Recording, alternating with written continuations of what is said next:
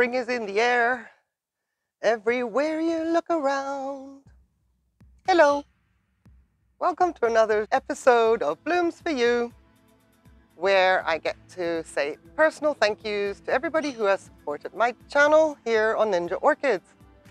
From Jump Street and throughout almost 1 year. Thank you, everybody, for tuning in. I really appreciate it. And spring is indeed in the air. Not only regarding the orchids, but look at this jasmine. Oh my goodness. There is somebody verboten to be cutting these off if they are falling over my side of the fence. No chopping this off. I will take care of it myself eventually. I need this in my life. The smell of jasmine, it's beautiful. And look at these cute little blooms. Oh my goodness, and then the buds. And it's only the beginning.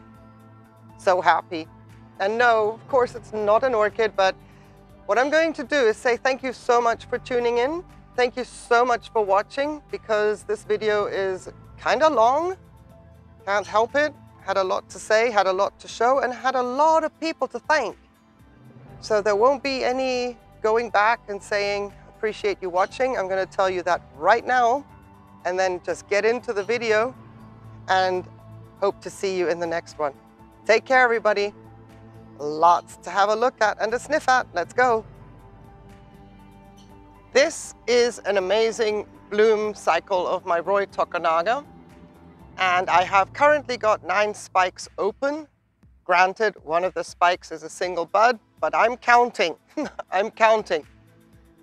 And while we are only looking at only a partial view of all the blooms, I want to say thank you to Aniruddha Traveler, Pople Backyard Farm, Stephanie Milne, Sincerely Vicious, Kathleen Murphy, Kirsten C., and KV's Plants and Orchids. The reason I'm doing it close up is because I'm trying to get some kind of a idea of the gorgeousness of these blooms before going out and panning out to see the whole orchid. Because these blooms, as you can see, they face mainly downward. And it's very difficult to really get in and see how gorgeous, gorgeous these blooms are. Even as I look at my screen, I'm hoping that it is in focus. Oh, they're beautiful. And they are super long lasting. So something I really appreciate about this hybrid is how long these blooms last. Probably about 8 weeks from opening, maybe even 10. So the previous 2 spikes have been open for quite some time now, giving me a lot of opportunity to wait for the others to open and still have fresh blooms, none of which have faded, nothing has deteriorated yet, and all the spikes are now open. Look at that.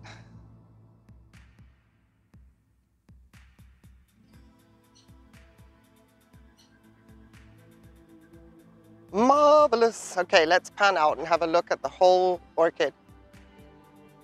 Some of the blooms are in the sun, resulting in a bit of a whiteout, but look at the ones in the shade.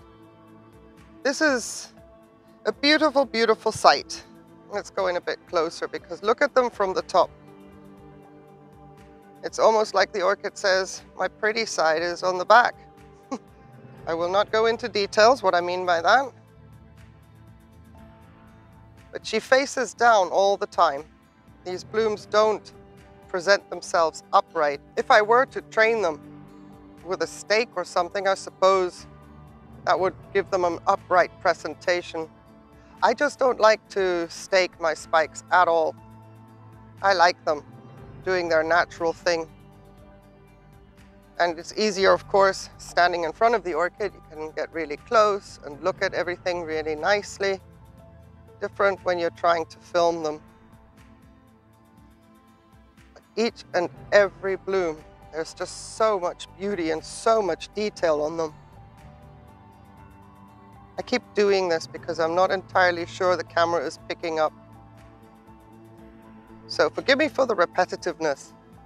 But Roy Tokunaga is worthy of a really, really close look. I think these blooms are just magnificent. Here's the one with a single bud. I call it a spike anyway, and here you can see how they start out a little bit with the chartreuse flaring before they become a beautiful white. And then you can see the spotting in the back. Just stunning, absolutely stunning. Nothing wrong with this orchid. Now we can dispute whether it's a pointless exercise because she's not fragrant. But in my books, I don't need fragrance all the time. I've been very blessed with some very fragrant orchids, and sometimes it is nice just to give the nose a little bit of a rest. So once again, Aniruddha Traveler, Pople Backyard Farm, Stephanie Milne, Sincerely Vicious, Kathleen Murphy, Kirsten C., and KV's Plants and Orchids. That completes the 9 spikes dedicated to you as a thank you very much for your support on my channel. The 2 previous spikes were already given away, but here we are. Dendrobium Roy Tokunaga is in full bloom. One more time, thank you so very, very much for being here. And if there's a channel that I can discern, the links are in the description.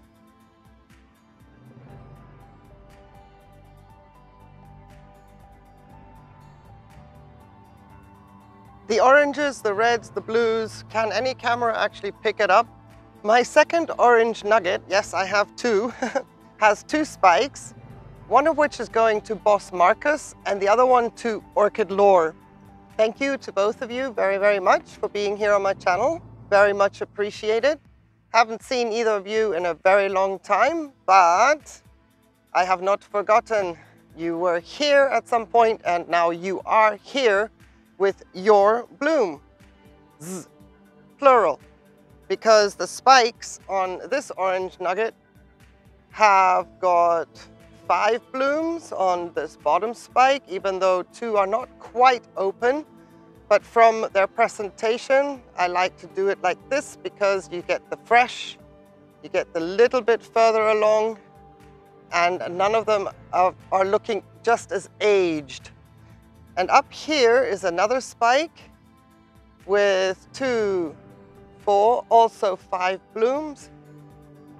Boss Marcus and Orchid Lore, my second orange nugget blooms for you. And I like to have also some in the sun and some in the shade. But it doesn't work so well. So we're going to take this one down as well and have a closer look-see. So I brought my second one out, Leliocattleya Fuchs Orange Nugget Dresden. A mouthful, but here we are. Because I wanted to show you that these are the same because they came from the same nursery back in the day. And I was just concerned about all the spotting I was getting on the one that I received. So I ordered a backup and then another backup, but they were all with the spotting in the back here. And then I treated them as if they had a virus, which you can't treat, but I separated everybody from the rest of my collection. 3 years later, I have the feeling there's nothing wrong with this orchid. It's just one of those attributes that she gets this weird blotching there on the back of her leaves because the blooms have been pristine for 3 consecutive years. And despite my neglect in 2020, because I really had already made my peace with this orchid, well, both of them, and I was actually thinking I was going to get rid of them by the end of the season. But with blooms like these, no markings, no blemishes, nothing, I'm keeping them. But I wanted to show you something, and I hope it shows on camera, how one has a little bit of a darker flaring going on the petals and the sepals, and the other one doesn't show that as much. A little bit on this bloom here, but the other ones look pretty just orange to me. Valencian oranges, orange kind of thing. Beautiful, beautiful. And I do detect a slight fragrance, but maybe it's just my mind playing tricks on me. I can't be sure. I would say there's apricot in there somewhere, but again, I am not going to be quoted on that because it could just be the color that is proving to play tricks in my mind. But yeah, I wanted to bring the other orange nugget out to show you how one differs from the other one. But they're both still very beautiful. But it's this one, Boss Marcus and Orchid Lore, that I dedicate to you to say thank you ever so much for your support here on Ninja Orchids. Very much appreciated.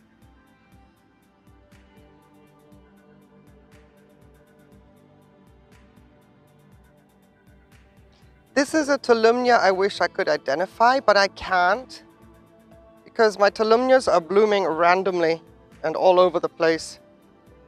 So let's have a look at the tag and see if it's anywhere close. So this should be Tolumnia Gyrac Rainbow Soft Pink. Yeah. Many years ago, I bought a batch of 10 Tolumnias, or was it? Yeah, I started with 10 Tolumnias. They all had labels, and all the labels went with the pertaining Tolumnia into its little special basket. And now as they are blooming, they are not coming out according to the names. Wait until you see Snow White. Agriculture Mamata, I'm sorry, I'm getting carried away. But for Agriculture Mamata, I have this gorgeous little random Tolumnia. I would like to say it's a Red Devil, but it's not. The Red Devil didn't have any of the pink around the edges. But isn't she adorable? This is a first-time bloomer for this Tolumnia. And it's pretty impressive how many blooms she has presented us with. 1, 2, 3, 4, 5, 6, 7, if I can count correctly. I always go cross-eyed when I count blooms. But still, that's more than some of the more established Tolumnias have given me on their first-time blooms. So cute. So much detail. They might be small, but oh, they are mighty. Not mighty small, but just look at all what's going on behind the blooms. Look at all that detail behind the blooms. Especially this, with this one, it reminds me back here with the 2 white markings there of giraffe ears. You know, when you see a giraffe and they've got the fuzzy little white tufts on the ears, the little horn up there, that to me from the back looks like giraffe ears. So cute. My little Tolumnia, no ID, Agriculture Mamata. Thank you very much for being on my channel. Sorry, I'm starting to sound all cutesy, but with these blooms I start to sound cutesy. At least I'm not whispering, which I'd also do sometimes. Thank you, Agriculture Mamata, very much for your support here on my channel.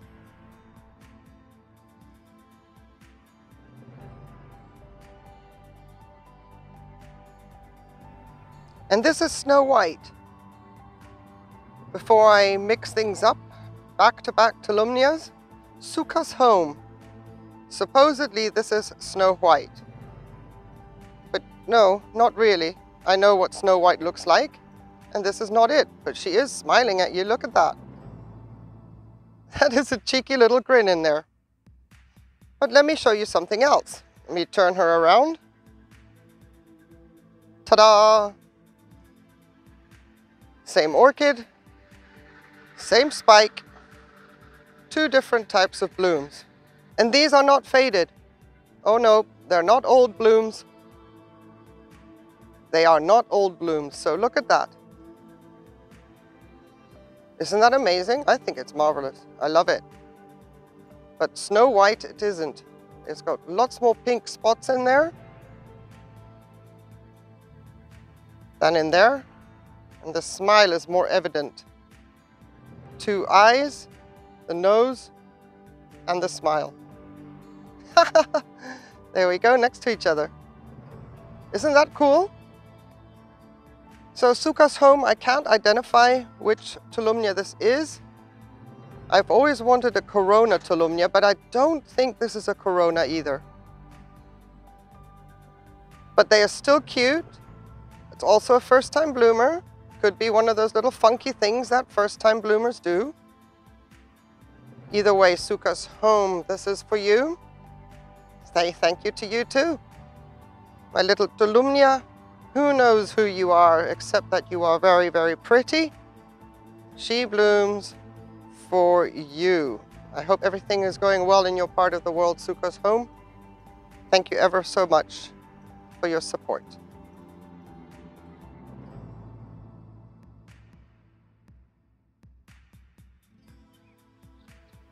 For Maggie Cáceres and Promise Rodriguez, I have my Encyclia Garciana alba blooms that are currently open to dedicate to you, to say thank you so much.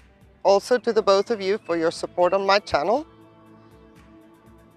This one has gone through a rigorous rip-off on a mount where it was previously being grown, to just being placed and plonked into a semi-hydro setup of a major base of lava rock, and then Akadama.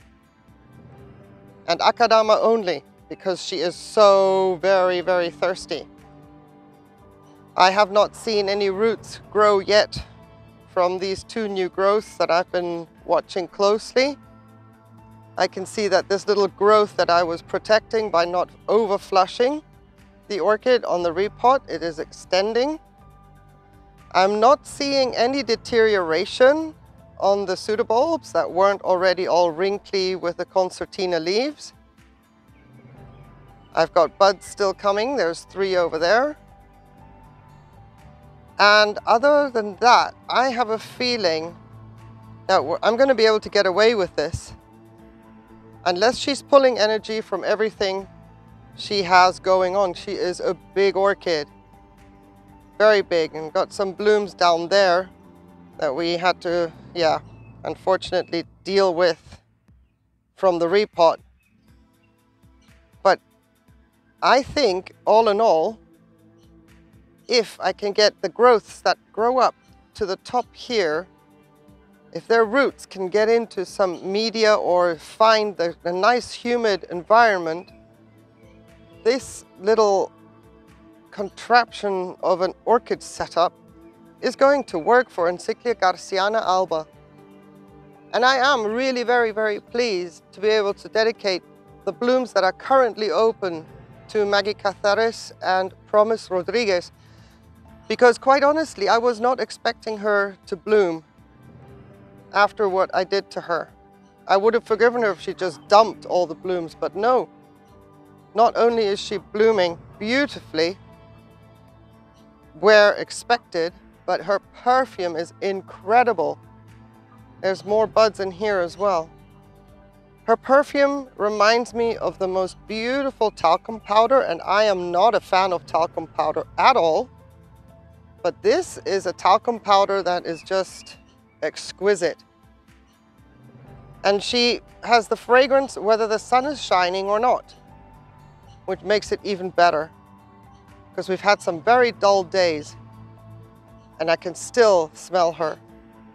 Granted, with the orchid that is coming up next, I have to be up close, but nothing will compete with what's coming up next. But still, she is doing so well so far. I always have my paintbrush with me and my alcohol, because in a stage like this, there's a good chance of mealybugs and possibly scale. But so far, I might have to look into this apex when I finish filming. But some of the damage you see is from a puppy. Yes. It became a chew toy for a hot minute there, but nope, that's old damage. And won't hurt to take care of that. There's some glistening there. So I'm constantly checking the leaves, especially on this one now that it has to recover from what I did to it. But that was a quick update. But Maggie Cáceres and Promise Rodriguez, thank you very, very much for being here on my channel. You're so very much appreciated. I hope that you're doing well. And I wish you a wonderful, wonderful day. Thank you.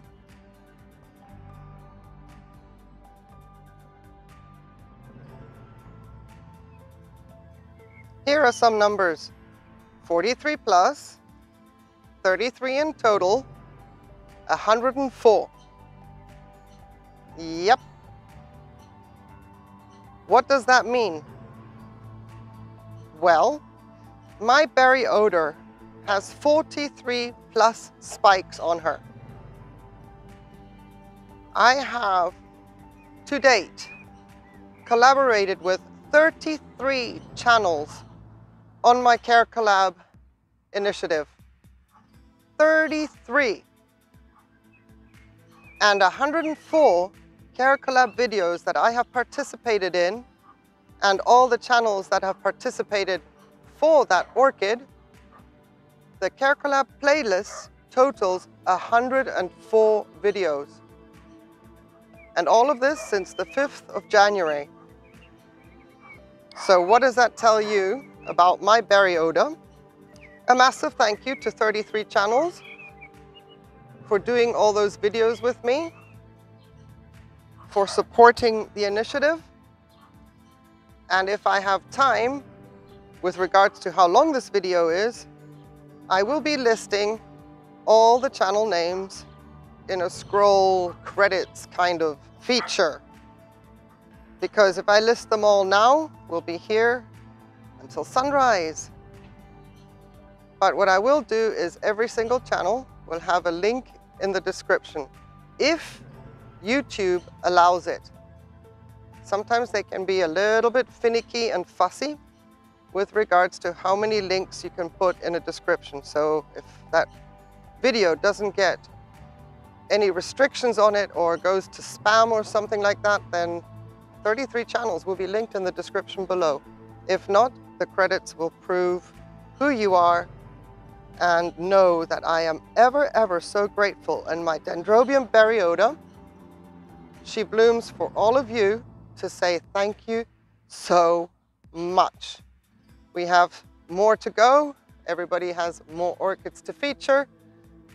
Again, if you see any orchids at all, at any given time in my collection, this is a CareCollab that I'm thoroughly enjoying, connecting with all the channels and seeing all the grow methods. If you see any orchids that we share, we have in common, please email me. My email is in the description below. But to the 33 channels, for your 104 videos, I have 43 spikes of my Dendrobium berry odor to say thank you to all of you so very much. Wow. Who'd have thought, huh? And there's more in the pipeline. I love it. Thank you, everybody. Thank you so much.